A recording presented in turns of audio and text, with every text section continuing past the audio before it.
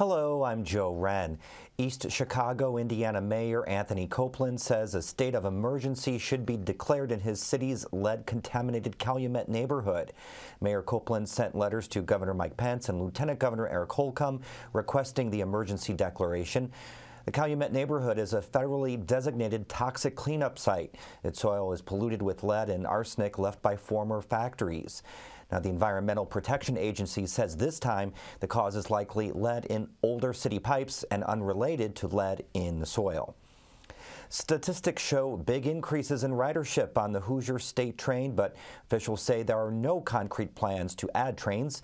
The nearly 200-mile route runs from Indianapolis to Chicago. It's run by a public-private partnership of Amtrak, the state of Indiana, and Iowa Pacific Holdings. The Lafayette Journal and Courier reports that there was a 46% increase in ridership this September compared to last September, and then a 22.3% increase this October compared to last October.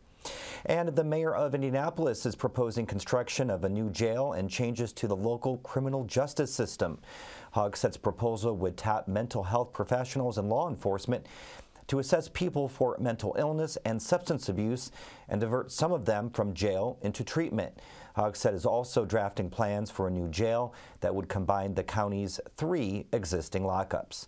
And now here's a quick check of the forecast. First for tonight, slight chance of snow, lows down to 27, and in the 5-day forecast tomorrow, more snow in the forecast, highs up to 35, clearing out mostly sunny on Wednesday, 27, much colder on Thursday, daytime highs only reaching 15 degrees, then a slight chance of snow on Friday. We have more news on our website. It's at WTIUnews.org.